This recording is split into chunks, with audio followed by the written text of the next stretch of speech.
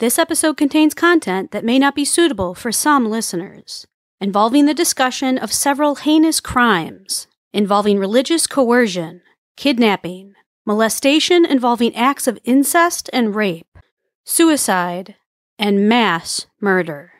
Listener discretion is strongly advised. Welcome back to Rogue Darkness, the podcast that uncovers how the misinterpretations and misinformation surrounding witchcraft, the occult, and other beliefs have led many to do unthinkable crimes. From ritualistic killings and the demons that live in all of us, to exploration of the macabre and delving deep into the unknown, let's explore the darkness of mankind, one crime at a time. I'm your host of The Grim and Gruesome, Raven. Let's go rogue and get right into today's chilling crime. The twisted case of the Vampire King cult, which was led by Marcus Wesson.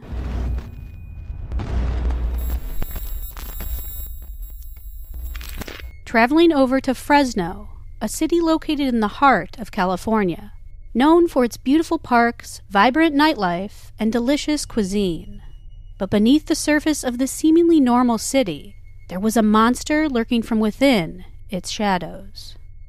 That monster's name was Marcus Wesson. In the rundown office building on West Hammond Avenue, Marcus lived with his family in a world filled with immense darkness and terror. Inside the building, the air was heavy with the stench of decay and neglect. Against one wall, several coffins were stacked up, a reminder of the death that surrounded them. The building itself seemed to ooze with malevolent energy, as if the very walls themselves were alive with the secrets that lie inside. The windows of the building were boarded up, blocking out the sunlight and trapping the inhabitants inside a world of perpetual darkness. 911, what is your emergency? On March 12th, 2004, police officers were called to this very house on West Hammond Avenue in Fresno, California. To the unsuspecting officers, it seemed like any other domestic violence call. There had been reports of a heated argument over child custody that was breaking out.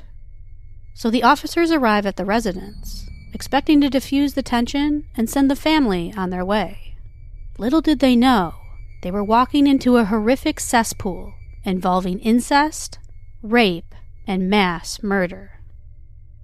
Once there, the officers speak to Ruby Ortiz and Sofina Solario, along with some family members who were with them. The family members are extremely worried to the point of panic, claiming that their children are being held captive inside the rundown office building.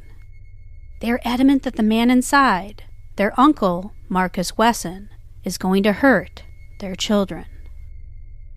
Up to this point, the officers have no idea what they are in for. The police knock on the door to speak to Wesson and try to resolve the issue at hand. The door swings open. A tall, titanic, well-built man with graying dreadlocks down to his waist answers the door. His eyes are blank and soulless. Unlike the clearly upset women outside, Wesson is eerily calm. He agrees to turn over the children who he has custody of, but wants to kiss them goodbye first. He asks the officers to wait outside, while he goes back into the building, closing the door behind him. The mothers of the children wait. Without a warrant or any indication that there's a safety issue at hand, despite Ortiz and Solario's claims, the police don't have the authority to enter the house. So they wait, and they wait, and they wait. After nearly an hour and a half, Wesson finally walks out the front door. To everyone's shock and horror, his clothes are covered in blood. His hands are stained completely red, and his face expressionless. He doesn't say a word. Wesson surrenders himself to the officers, silently. As he surrenders to the resting officers, other officers rush inside the home. Inside, despite the sunny afternoon, the building is dark and silent. Against one of the walls, there are 12 black oak coffins that are stacked up in a row. The officers then proceed to enter a back room. Inside, covered in blood, is a pile of bodies, some of which are children. Each had been shot through the eye. Because the bodies were in such a tangle, it would take many hours before the police could even determine how many victims there actually were, and it would be several days before they could all be identified. By the end of the grisly identification, the officers identified 6 slain children, 1 teenager, and 1 adult. The youngest of the children was only 1 year old, and the oldest was 8. But the worst was still yet to come. In trying to determine next of kin, the coroner had DNA testing done on all of the victims. When the results came back, the true extent of Marcus Wesson's depravity was finally revealed. Marcus Wesson, it was uncovered, always wanted to be a spiritual leader. He was born back in 1946, the oldest of 4 children, into what could only be called a dysfunctional family. His father, Benjamin, was an abusive alcoholic who never held down a steady job and once left the family for several years to live with another man. On the other hand, his mother, Carrie, was a strict Seventh-day Adventist who led the family in daily Bible studies and would often whip the children with an electrical cord. Despite all of this, though, as a child, Marcus was remembered by relatives as kind and even said to be a good singer. His favorite game as a child was playing preacher. Marcus dropped out of high school at 17 and went on to join the military, where he was said to be a medic or even possibly an ambulance driver. It's hard to say, as the sources tend to differ. He ultimately left the military, though, with an honorable discharge, and went on to settle in San Jose, California. It was there in San Jose where he met Rosemary Maturana, a woman 13 years his senior who had 8 children from previous relationships. None of Rosemary's children had a father that was actively present, and Marcus seemed to be intrigued by this, and came off eager to take on such a big family. It was said that he believed that they needed a shepherd to guide them, and he was insistent on fulfilling that fatherly role that was missing from their life. Now together, the couple soon went on to have a son together. At one point, one of Rosemary's older daughters, who was also named Rosemary, while struggling with drug addiction, dropped off her 7 children with Marcus and her mother, bringing the number of children into the household up to 16. Now there was 16 young children in the house for Marcus to exert his domineering influence over. Despite wanting to have full control over the children, it was ultimately Rosemary's 8-year-old daughter, Elizabeth, that Marcus was most fixated on. Marcus had claimed that God told him that Elizabeth was to be his wife, and he even held a home marriage ceremony to the child. He then took Elizabeth out of her school so he could begin personally teaching her. The teachings would include readings from a revised version of the Bible, where it claimed that Jesus Christ was actually a depraved vampire who would drink the blood of his disciples. When Elizabeth was just 12 years old, Marcus then began raping her. She never knew any different, and assumed this was what happened in every household.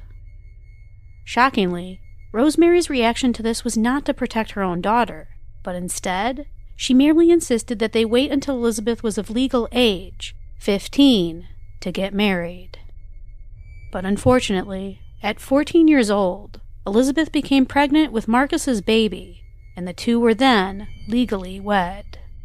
Marcus would go on to father 10 more children with Elizabeth before she reached the age of 26. Many people, hearing this, will likely wonder why Rosemary didn't protect her children from Marcus. Why did she allow such atrocities to take place within their family home? Her obedience most likely was the result of profound fear for both herself and her children, or possibly even brainwashing, but most likely it was a combination of both. After all, Marcus's idea of shepherding the family was to rule over them with an iron fist. Marcus had made his family refer to him as Master and Lord. They never knew any different, and assumed this too was normal. He was a brutal abuser, beating the women and children with electrical cords, baseball bats, and his fists for the slightest of transgression. One of his sons, Serafino, recounted being beaten for 30 days straight for merely taking a spoonful of peanut butter without Marcus's approval. The children also recalled that Marcus had brutally beat their 1-month-old infant, Jonathan, until the baby's legs bled. What was Marcus's motive for this barbaric abuse? He claimed it was because the baby, an innocent child, wouldn't stop crying. Because Marcus believed the world was full of sin, he isolated the family and forbade them to have contact with anyone of the outside world. All the children were homeschooled under his teachings as a means to control them even further. Once, when one of the children tried to leave, Marcus stabbed them in the chest. Marcus reportedly also liked moving the family around quite a lot, preventing the authorities from readily pinning them down and ultimately ending his horrific game. At one point in time, they lived in a rusted-out tugboat with no electricity or running water, where Marcus made the entire family stay below deck so they wouldn't be seen. When he would go out to the shore, he made the women row the raft like galley slaves.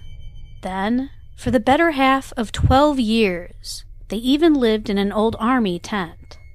They also lived in a school bus for a while, moving up and down the California coast, before finally purchasing the old office building on Hammond Avenue. Daily life inside the Wesson household followed the playbook of every authoritarian cult. Each day, 3 times a day, Marcus got to play preacher in real life, subjecting the family to hours-long Bible studies that were based on his own made-up religious beliefs, including that he was God, and that Jesus Christ was a vampire, and that the Bible taught young girls to perform oral sex starting at the age of 8. Unsurprisingly, though, he was fascinated by and felt a kinship with fellow cult leader David Koresh. During the 1993 siege of the compound in Waco, Marcus was glued to his TV. He told his family, "This man is just like me. He is making children for the Lord." And, like Koresh, Marcus had a deep hatred of law enforcement. He even went on to mandate a suicide pact that if any government official ever tried to take the children away or split up the family, the mothers in the home were to kill their children and then kill themselves. Marcus held monthly family meetings to discuss the details of the plan. Every family member knew the inside out of the suicide pact and vowed to keep it. It is hard to express how completely Marcus controlled every aspect of his family's lives. The women and girls were especially subjugated. They had to dress in long skirts and headscarves, made to walk behind him at all times, and were to remain silent when in public. The women were forbidden to talk with men under punishment of beating. Even their own brothers and cousins were segregated away from them, lest they develop sexual feelings for other men. Their lives were filled with unending labor. They were responsible for taking care of the children as well as all the cleaning and cooking, even when there was no running water or electricity. They were also expected to wait on Marcus hand and foot, washing his massive dreadlocks and even scratching his armpits. In addition to all of this, anyone old enough to work outside the home was expected to do so and to hand over their wages directly to Marcus. As for Marcus, he refused to work, and instead drew welfare benefits. In such poverty, food was scarce. The children said they often had only rice to eat and would dig in dumpsters for food. Marcus, meanwhile, dined on fast food enough that by the time he was arrested, he weighed nearly 300 pounds and was so wide they needed 3 sets of handcuffs. But that is not even the worst of Marcus's crimes. As soon as the girls in his family, including his own blood nieces and daughters, reached the age of 8, Marcus began what he called lessons in loving their Lord. He would continuously rape them in their beds at night in order to teach them to be better women. Then he would marry each of them in his own little ceremony, where the girl would lie her hand upon the Bible, and then Marcus would lie his hand over hers, and they would both then recite marriage vows. Then Marcus would give the girl a gold wedding band and necklace. Marcus went on to father 7 more children by his nieces and daughters. In his twisted beliefs, polygamy was mandatory, and incest, as he quoted, produces the seed of perfection of one's self. For most of the members of Marcus's family, this way of life was all they had ever known. But 2 of his nieces, Ruby Ortiz and Sofina Solorio, wanted out. Marcus eventually agreed that they could go, but only if they left their sons, Jonathan and Aviv, behind. Desperate to escape his evil grasp, the 2 women agreed. But as they adjusted to the world outside of Marcus's tight control, they started to understand what he did to them, what he was still doing to the rest of the family, and how it was incestuous rape and domestic violence. They finally saw the true light.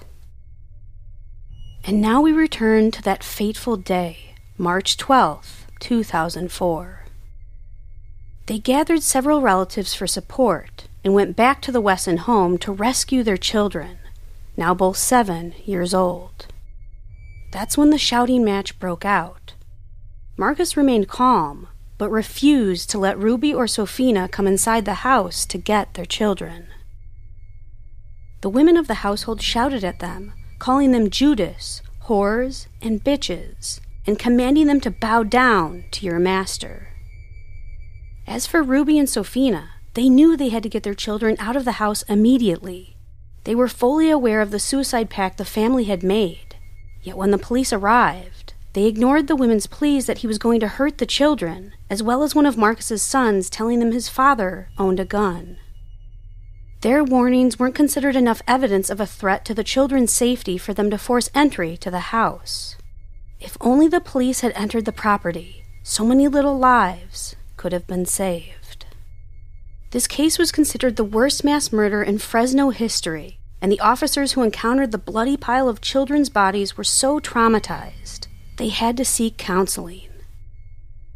When Marcus Wesson appeared to stand trial a year later, he was a different man entirely. The man who once ruled over his family like a tyrant was now in shackles. Once, he was a large, intimidating man. Now, without a harem of women to cater to his every whim, he had dropped nearly half his weight. His dreadlocks, once past his waist, were now cut short. Marcus was ultimately charged with 9 counts of first-degree murder and 14 counts of molestation and rape. As members of his family began to testify, many of whom were still loyal to him, the jury came to learn of the horrors Marcus had inflicted on his family. Marcus's defense was to claim that he didn't actually kill anyone, that Sabrina, the adult he had murdered, had actually pulled the trigger, murdering the children, and then turning the gun on herself. The evidence was ultimately inconclusive. There were no prints on the gun, but her DNA was. Her body was on top of all of the others, and the murder weapon was found underneath her body. However, it's not known if she lay where she fell, or if she was actually placed there and the same could be said about the gun. The gunshot wound in her head was inconclusive as well. While consistent with a self-inflicted wound, a shot at close range couldn't be ruled out either. Ruby and Sofina's testimony showed that Marcus had complete control over the family, and that he had commanded them to commit this act if the police ever tried to interfere. Having Serena kill the children, and then herself, would fit with this pattern of having a woman do the hard work while he walks away. On the other hand, family annihilators usually kill their families, then attempt to blame the crime on the mother. In the end, it didn't matter to the jury who actually pulled the trigger. Marcus Wesson was found guilty on all counts, and on June 27, 2005, he was sentenced to 102 years for the rape and molestation charges. For the murder of his children and grandchildren, he received the death penalty. Marcus was sent to San Quentin Prison, the nation's largest death row. In March of this very year, California Governor Gavin Newsom signed a moratorium on the death penalty, sparing Marcus Wesson's life. He will never be sentenced to death. Thankfully, however, he will never be eligible for parole. Elizabeth and their surviving children, now grown, have come to see how brainwashed they really were, and how delusional, psychotic, and narcissistic Marcus really was. They have all tried to heal and move on with their lives as best as they can. They no longer have any contact with Marcus, but the memories of their sick, depraved childhood as part of Marcus Wesson's vampire cult will never be forgotten.